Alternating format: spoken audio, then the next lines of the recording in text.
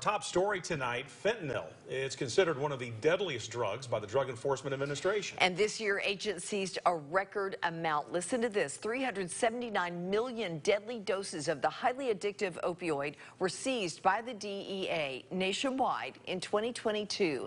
And in the Louisville division, which covers Tennessee, Kentucky, and West Virginia, drug agents seized 184,000 fentanyl-laced pills and 316 pounds of fentanyl powder.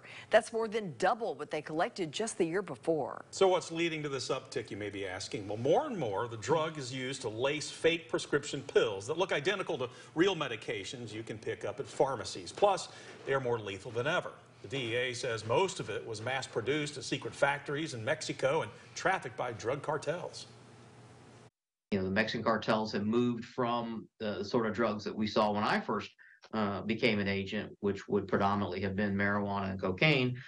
They moved into heroin, and now in the last few years, they have focused a lot of their efforts on fentanyl. It is easy for them to make, it is easy for them to ship, and it has flooded American streets. And Special Agent Todd Scott, who you just heard from, says that the scope of drug trafficking has also changed a bit since social media is such a huge part of our lives. Drugs nowadays come directly, you know, the pipeline is you know, from the cartels and the border, but reality, the pipeline is your cell phone, it's the computer, it's things like that. You know, we're seeing a lot of our young adults who via social media and internet and dark web and things like that, you know, they can order these potentially fatal pills right to their home.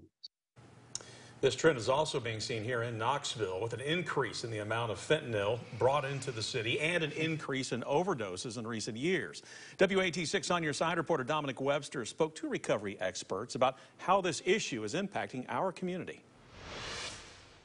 The fentanyl crisis here in Knoxville did not start all that long ago, but is creating massive problems for the community. We started seeing it here in Knox County in 2016, and unfortunately the supply has increased over the last couple of years. It's pretty much being laced in any street drug that's out there right now and causing a lot of our overdose deaths.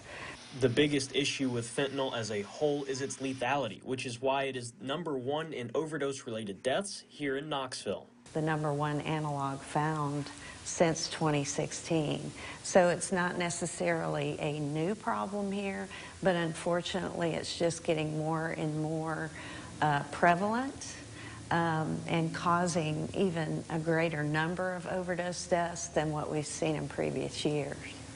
According to a DEA press release, fentanyl is 50 times more powerful than heroin, and that just 2 grams of the drug could be potentially lethal.